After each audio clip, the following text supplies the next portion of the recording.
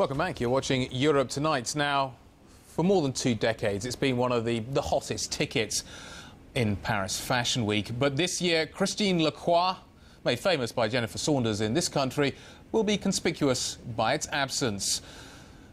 It's obviously been a big story, and it's been one that's been dominating the fashion industry for quite some time. The couture house, notorious for its loss-making history, has been in administration, since June. However, the ruling family of the Arab Emirate of Ajman in the UAE is now favourite to take over the French fashion house. That, according to the administrators today.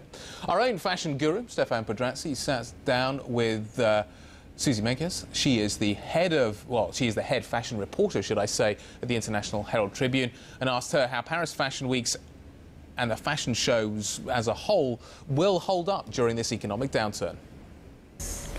No one in the fashion industry is saying right out that they're having a terrible time. Certainly when I was in New York, I could see how empty the stores were and how many designer clothes were hanging on the racks. I think different countries are different. You see, England is profiting from the fact that the pound is so low against the euro.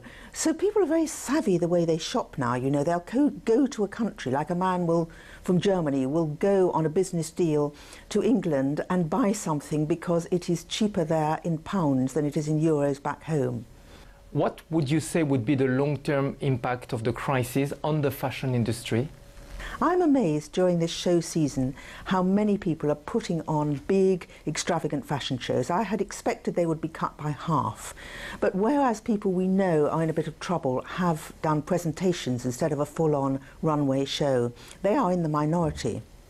I think really that people are now learning, the brands are learning to use the social networks, use YouTube if you like, use everything from the show. In other words, they realise how important those show images can be for a tool for the future. If you look at what happened to Christian Lacroix, would you say it's a potential risk for other French designers? It's very interesting that Mr. Bernard Arnault has done such an amazing job building a luxury empire. But I think it's very hard to start from scratch, and we mustn't forget that although we in the fashion world thought of Christian Lacroix as a star of stars, he had to be brought to a public. Whereas when you revive a house like Givenchy or Ungaro now being revived by Lindsay Lohan going in and designing the clothes, these are dormant brands that already have a pretty wide following and they just need pepping up. With Christian Lacroix, that was not the case. It was a start-up, and that's really hard to do in fashion now. Now, how would you say the Paris Fashion Week stands compared to London or Milan? What's the specificity of the Paris Fashion Week? The brilliance of Paris has always been to open its arms and open its doors and open its runways to all other countries. That was such a smart move because it means that the consecration of Paris is what all designers across the world seek, whether they're in America, in Asia, wherever they come from. And that's what's kept Paris very much at the centre of things. There aren't so many French designers now, you know, and if you look even at the French houses, they're quite big Italian names there. At Yves Saint Laurent has Stefano Pilati and Riccardo Tisci at Givenchy. So these are huge French brands with Italian designers.